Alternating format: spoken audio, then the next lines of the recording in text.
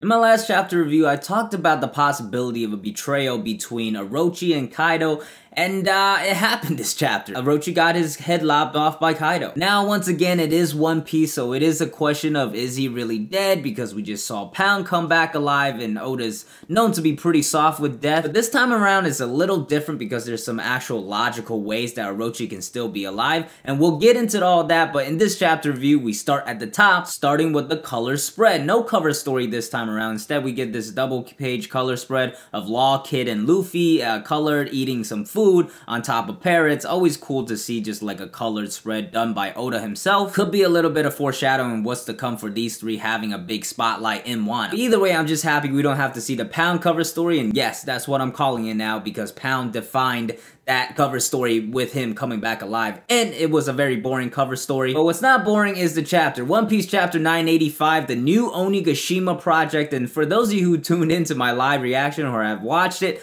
I was excited just reading that title. Finally, we're getting to figure out exactly what this plan is, why Big Mom and Kaido decided to team up, and what their motivations is. And we do get a little bit of information on that, but the first thing we see is actually Kanjuro versus the Scabbards. Now, at first when I saw this, I was a little confused because I did not expect Kanjuro to show up that fast again. So pretty much, Kanjuro showed up in Onigashima, beat a bunch of beast pirates up, dropped off Momonosuke, and then hauled ass to the back to confront the Scabbards. This man has been proven to be very competent so far as a villain. Now, it looks like he shows up with some headliners, and I say headliners for multiple reasons. One, Kanjuro is a smart dude. He knows how strong the Scabbards are. I don't think he would just show up with some gifters. And also, one of the headliners there mentioned that he saw the Scabbards at the execution 20 years ago. So these are some seasoned veterans of the Beast Pirates. But besides that, he's also drawn himself some headless horsemen that also depict the Scabbards, so kind of like showing how evil he is. Now, I'm wondering really how strong these people are because, you know, we saw like the painted Kanjuro, how he was easily cut down by Kinemon, so we don't know if these horsemen are actually there to like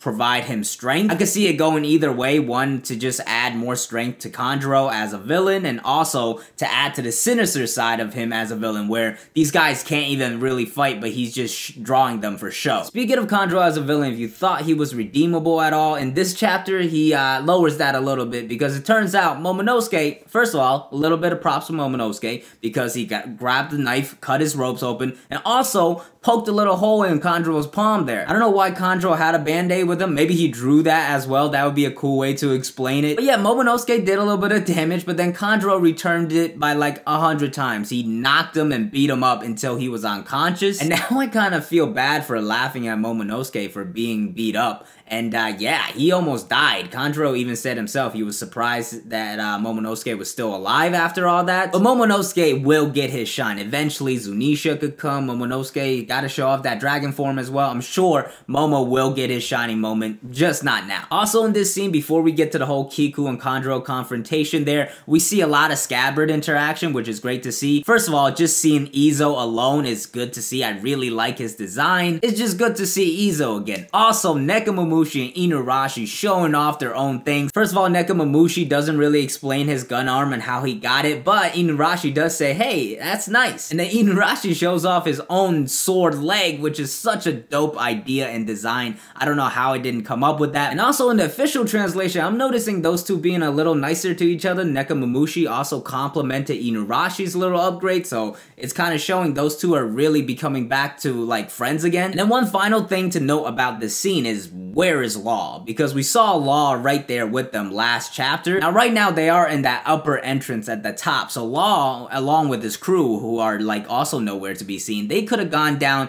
to the other path to explore what that is, and the Scabbards just went up to go and attack Kaido. So there's a lot of possibilities of what Law could find down there, like he could run into a Toby Roppo or something, but I did think about this, because Momonosuke, not looking good right now. Kaido's right there. We'll talk a little bit more about it later, but I think the first big thing is gonna still be saving Momonosuke, and a lot of people have talked about Law as the best candidate to do that with his whole room ability, but what if Momo is about to get killed, because Kaido could kill him in like a split second pretty much, and Law can't really think that fast to switch him with something else, and he switches himself. A lot of people have been talking about Law potentially dying in this arc, and that would be a pretty impactful thing. Like, we're going to save Momo, and like people are starting to fight. All of a sudden, Kaido just decides to end it tries to kill Momonosuke, Law switches himself with Momo, and Momo is safe, but Law now is dead. And then like maybe Act 3 ends or something like that. That would be a pretty mad moment. And honestly, for those of you who watched my like Wano tragedy video of who could potentially die in the arc, I didn't see Law dying because like at this point I feel like we know him for too long. But this chapter really escalated and took everything to a darker level, so like I could see Law potentially dying that way and being the big tragedy that escalates this war to another level. But finally, let's talk about Kiku versus Kanjuro. Kiku puts on the helmet, decks herself out, is looking clean, and then she has this dope dialogue, which first she tells Kanjuro to shut his mouth, which is a dope moment from Kiku. Did not expect that. Official translation, big shout out to you. But then she talks about like her power, how her wounds like carry on into the afterlife. That's why she's called Kiku Nojo of the lingering snow, and that like this type of information I'm dying to know more of, like the epithets of like the samurai and the scabbards. Foxfire Kinemon, he's able to light his sword on fire. What is the like the lingering snow kind of thing with Kiku is kind of getting explained here a little bit, but how does it actually work? And this is like what a lot of people wanted out of Wano, right? Samurai with special sword techniques and abilities like Kiku and Kinemon. These things have to be showcased, and like we want to see Zoro like interact with swordsmen that could do different things with their sword. That's one of the elements of Wano I feel like has been missing, and looks like we're starting to get into a glimpse of that as this war is starting to escalate. But yeah, Kiku straight up goes and attacks Kanjuro, who like doesn't care, says come Kiku. And I was really curious how this battle would turn out because Kawamatsu, who didn't jump in the future and missed 20 years of training and everything, couldn't like beat up Kanjuro either. So Kiku, who like jumped into the future with everybody and like missed out on 20 years, I was really thinking she wouldn't be able to stack up against Kanjuro. But let's just jump into this right now and talk about it. At the end of the chapter, we see Kiku, blood on the sword, and also crying through the mask. Now the first thing we think of when we see this is that Kiku like killed Kanjuro or hurt him in some way, and like she's crying because that was like a close friend. Like when Kinemon pretty much killed Kanjuro, Kiku was shown crying as well. So like if Kiku actually killed Kanjuro herself for real, I feel like she would definitely cry. I don't think it's that simple, right? Like Kanjuro being dead, not realistic to me. I think there's a lot more to his character that we have to know. It could be just very simple of like Kiku wounded Kanjuro and that battle was so intense that she started crying afterwards. Some people have mentioned she's potentially crying about Momo because Momonosuke is in a panel like directly next to hers, but it's actually not like that. I think it's jumping scenes there because in the Kiku panel, you see there is still snow. So she's still outside and Momonosuke is inside in that central area. One curveball thing you could throw in there is like maybe something happened to Izo and like, you know, of course Kiku has like the blood from like maybe battling or something, but maybe something happened to Izo because I don't think Kanjuro would have lost that easily. I feel like he had something saved up in his sleeve because like him going up against all the scabbards, power scaling wise, I don't do a lot of that, but he probably should have gotten body. Another idea I had is like with Kaido's announcement being broadcasted, the moment he kills Orochi, maybe that gets announced and broadcasted out, and then Kanjuro gets distracted for a second and Kiku cuts him. So maybe he suffers a wound and runs off or something like that, and then we see Kiku reacting and all that. Kind of would even out the power scaling a little bit. Also wouldn't kill off Kanjuro right away because I think there's a lot more to his character that we have to see. But next we jump to Luffy and Yamato again in the attic, and let's just start here. Yamato for Nakama, pretty much confirmed in this chapter. If you saw my live reaction, I was dumb hype when Yamato said, "Let me board your ship because you're Ace's little brother." What more do you want? She's asking to join the crew and board the ship, and at the end of this arc, she's definitely still gonna want to do that. So like Yamato for Nakama has a lot of merit right now. And I've been on this ship since day one, okay? I made my Yamato for Straw Hat video so early that people are commenting on it. It's like, you know she's a girl, right? No, duh. Obviously I know now, but like she was a son back then wearing a mask. I had no idea then. But yeah, her asking to board the ship, like, it's pretty much confirmed in my mind. Like, even Carrot, somebody I think who has a lot of, like, qualities for a Straw Hat and, like, the foreshadowing is very much there. I feel like Yamato is one up now in likeliness because of that statement. At the end of the day, I want both of them, okay? Oda, you better give me both of them. I want Yamato and Carrot, but as far as you want to say one or the other, I think Yamato is more likely now. But getting back to the dialogue between Yamato and Luffy reveals a lot of information. One thing I did find weird though was Yamato mentions Ace last chapter at the end there, also mentions Ace in this chapter. Luffy doesn't have a reaction to it, like he's not asking any questions like how do you know Ace or anything like that, which is a little weird to me. Maybe Oda forgot, but that's a pretty big thing to forget in the middle of a dialogue, so that's a little weird to me. But we do get some information on Ace, how like Yamato wanted to travel out to sea with Ace and his friends, and also we found out last chapter and they fought, so like the story of Ace and Wano is kind of really getting like developed a lot more here. We're definitely gonna get a flashback here. I still don't like the idea of Ace being like a beast pirate temporarily joining Kaido's crew. I do think his time in Wano was a lot more than we had initially expected of him just showing up and interacting with Tama and then leaving or something like that. Also, Luffy and Yamato's interactions here is like perfect for me. Like Yamato's expressions changing from like calm to like angry all of a sudden. And let me just address this thing real quick of her identifying of Kozuki Oden and why I refer to like her as she and everything. In this chapter, I feel like it reinforced the idea of like she's just trying to be Kozuki Oden. She's not really trying to become a man. I know other people refer to her as a son, but to me, it's just her trying to become another person. So she herself is still a female, and like until something changes, that's what I'm gonna call it. But let's talk about the information we learn about Yamato. First, the handcuffs, right? So she's had those handcuffs on since she was 8, and this pretty much confirms my theory that she's 28 years old. So at 8 years old, maybe she was at Oden's execution when like she saw Oden in this great like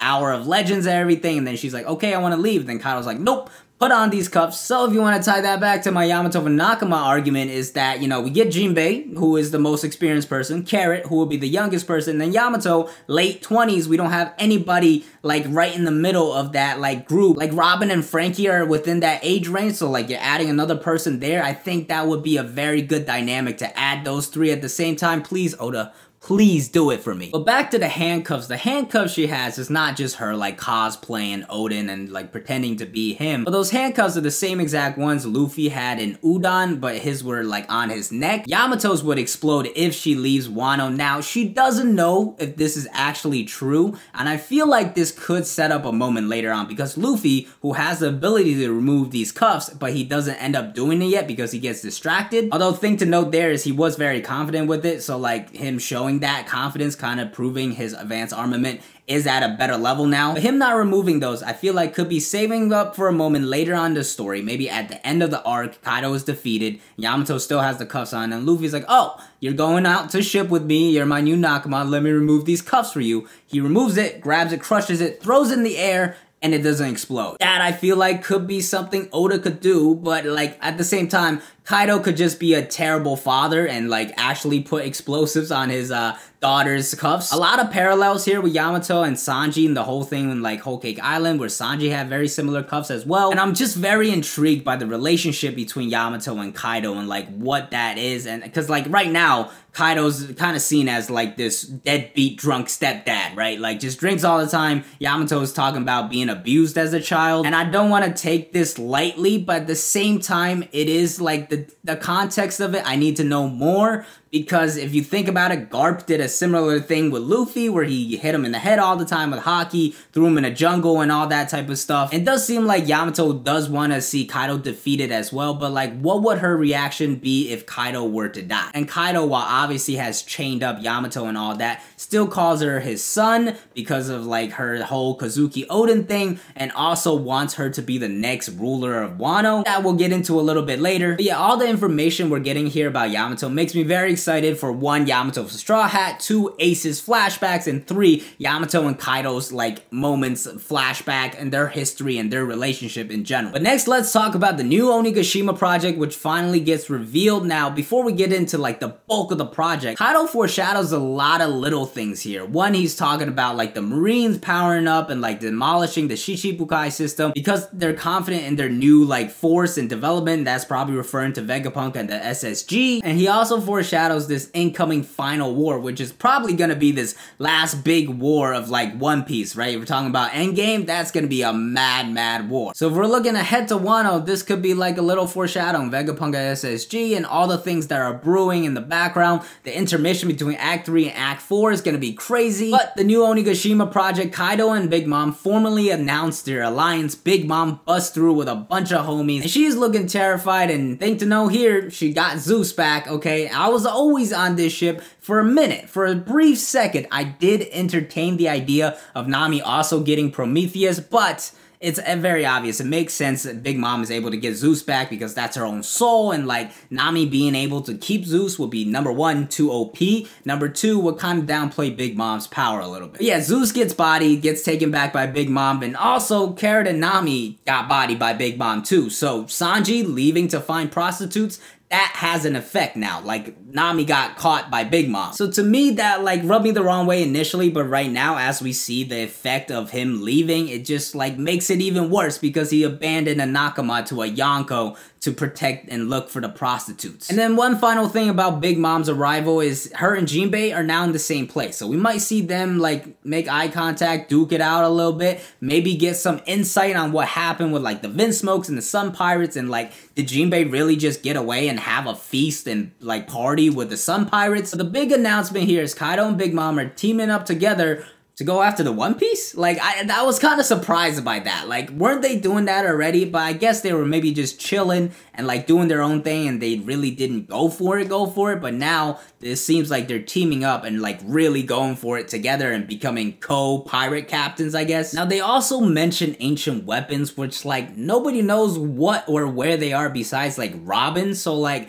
I don't really know what they're talking about there, but shout out to a person in my stream who mentioned this. I forgot their name. They pointed out a very interesting theory, is that Caribou and Fishman Island and Shirahoshi, that's getting tied back into this now, possibly. Because remember, Caribou, he knows that Shirahoshi is an ancient weapon, and he got caught by Kaido, and he doesn't seem like a person that would like be zipped up and like tight-lipped, right? He would definitely reveal something of that information just to save his own life. And Big Mom, if she found out about this, she would definitely have reason to go after Fishman Island because Jinbei betrayed them, the whole Tamate Bako incident as well, like destroying like Whole Cake Island. So they have a similar goal there. Both of them going to Fishman Island, wanting to attack that place and also getting an ancient weapon and then like declaring war on the entire world. And this is a very interesting way to do it as well, because remember, Luffy declared Fishman Island as his territory, and now it's like a test, right? You declare that as your territory. Well, now two Yonko want to go and attack it. Are you able to protect it? This is your first real test. Storytelling wise, I think that makes a lot of sense, so that could be the goal of Big Mom and Kaido when they're talking about ancient weapons. But besides the ancient weapons, Kaido's big plan is to turn Wano into New York. No, not really, but like kind of a foreign force coming in and then naming it a lazy name by just putting new in front of like your old place and then turning it into like a production factory essentially. So like that's what Kaido's plan is,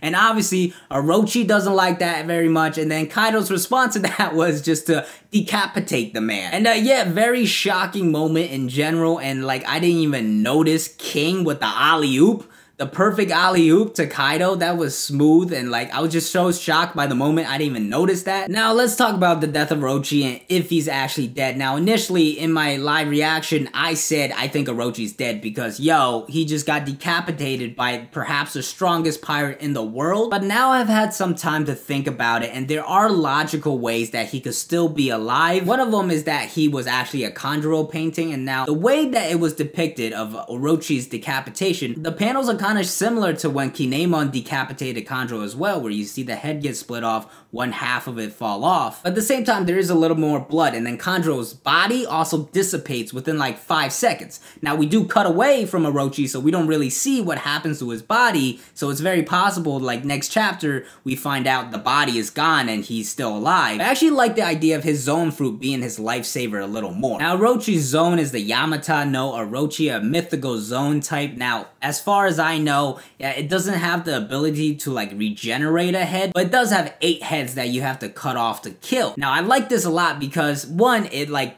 gives us a little more information on Zones. Are you able to also use his abilities in human form? I know Marco might have been able to like take some damage as well in human form. I feel like he was in like hybrid form most of the time. So like Orochi, was he in human form? I feel like we need some more information on that. But Orochi being alive because of his devil fruit power will also boost like Zones a little bit. Like Haki can't defeat everything. Even somebody like Orochi can tank a hit essentially from Kaido if he had the right devil fruit. I like that power balance element. Now the counter to this is like Orochi and Kaido have been allies for like 20 plus years. Would Kaido really not know Orochi had this power? And honestly, I feel like Orochi is a schemer, so like it could be something he was hiding from Kaido, and Kaido doesn't seem, he seems like just pure strength, right? Like, I'm strong, I'm gonna kill everybody that way. So yeah, at the end of the day, I feel like Orochi is still alive. I'm probably gonna do an entire video of like, is he actually alive? Would it make sense? How his story goes and his character and everything. But be on the lookout for that. But pretty much after Orochi's death, Kaido gives like Orochi's men the option to choose to be with him or be like on the other side, and he only gives them 5 seconds to choose. Now this is interesting because this betrayal could actually lend the samurai side more men, like kind of uniting the forces of Wano in a way. Another video I'm probably gonna do is like the future of Wano, because I do have some ideas of like where this could go next and how Big Mom and Kaido could get defeated. But as of right now, it's pure chaos. Yamato finds out she's gonna be the new ruler of Wano. She comes out pissed, screaming. Somebody else is calling for the Tobi Roppo to show up. So like, it's just pure chaos right now. The next big thing I think is gonna happen is obviously saving Momonosuke, because he almost got killed this chapter with Kaido slamming like his fist right above his head. And we're probably gonna see some real fights happen soon, but for this chapter, it's an absolute banger. You guys already knew. Everything was well executed. It left me wanting more, so couldn't be any other rating. But what did you guys think? What did you think of One Piece chapter 985? Let me know in the comments below. As always, thank you guys for watching. I hope you enjoyed. If you did enjoy, please hit that like button. It helps a lot with the YouTube algorithm. And if you want to keep up to date with when I'm posting new videos or when I'm doing live streams, probably doing a Haikyuu reaction stream to like the finale. I know it's not One Piece, so anybody who's interested, it'll probably be later today. So be on the lookout for that. So you gotta hit that subscribe button to keep up with everything. As of right now, we are over 2,200 subscribers already. Remember, our next big goal at 5,000, Discord at 5K. Help us get there. Hit the subscribe button, hit the bell to join the crew as well. Follow me on Twitter, I'm DKing4. Video for you right there, playlist for you right there, and I'll see you guys next time. Peace.